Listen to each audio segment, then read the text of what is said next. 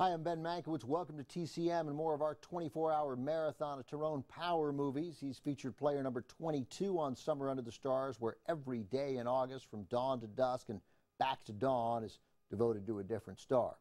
Almost as soon as he came to Hollywood and signed with Fox in 1936, Power reigned as one of the top stars in the business.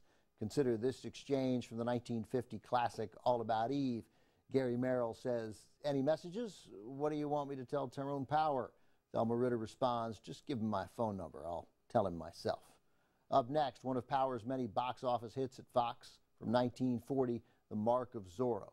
Like our first feature tonight, Blood and Sand, it co-stars Linda Darnell and was directed by Ruben Mamoulian.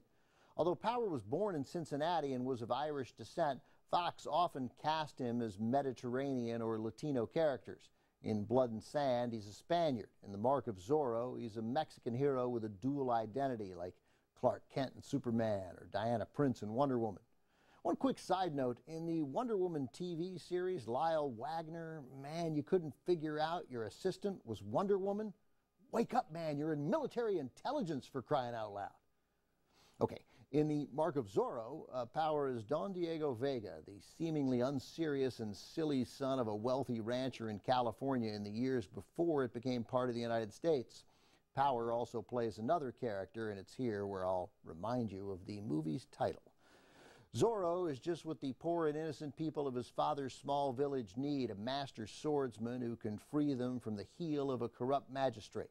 This is a bona fide swashbuckler, and Power did most of his own swashbuckling in the movie. As you'll see, he's a good athlete and a capable fencer. From Fox in 1940, Tyrone Power, Linda Darnell, Basil Rathbone, and Gail Sondergaard in The Mark of Zorro. The Mark of Zorro was a huge box office hit and gave its star, Tyrone Power, one of his most famous film roles. Co-star Basil Rathbone called Power the most skilled swordsman that he'd ever seen in front of a camera, better even than Errol Flynn.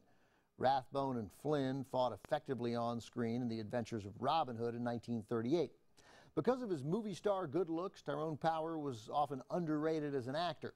Though he had a couple of bit parts prior to 1936, he'd really only been in Hollywood 4 years when he made The Mark of Zorro. But already he was eager to break out of these swashbuckling romantic roles and challenge himself with something of substance, something dark and gritty. And up next, we have such a film. Nightmare Alley with Tyrone Power and Joan Blondell is next on Turner Classic Movies.